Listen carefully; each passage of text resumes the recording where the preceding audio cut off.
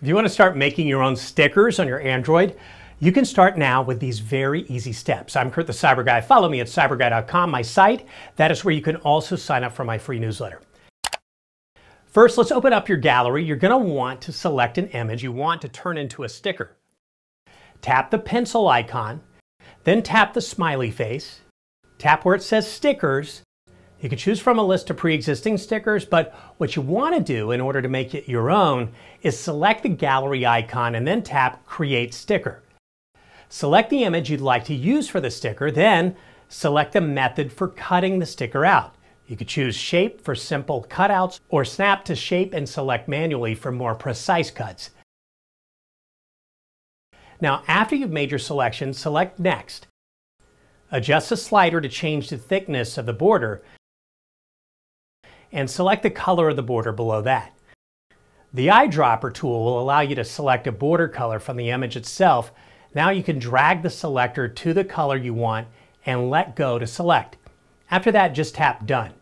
Now to use your sticker, navigate to and open the Gallery app on your Android device. Choose a photo you'd like to decorate with your custom sticker. Tap the Edit icon, it's the pencil, and then tap the Decorations icon, that's that smiley face. Tap Stickers and then tap the Gallery icon in the bottom left. Then tap Create Sticker if you haven't already made one, or select from pre-made stickers from the list. Now move your sticker around to position it in the photo.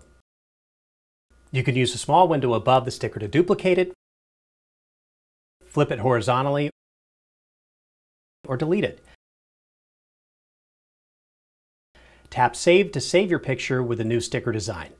To share your picture, tap the Share icon. Choose the text messaging app from the list of sharing options. And in your messaging app, select the contact you want to send the sticker decorated photo to.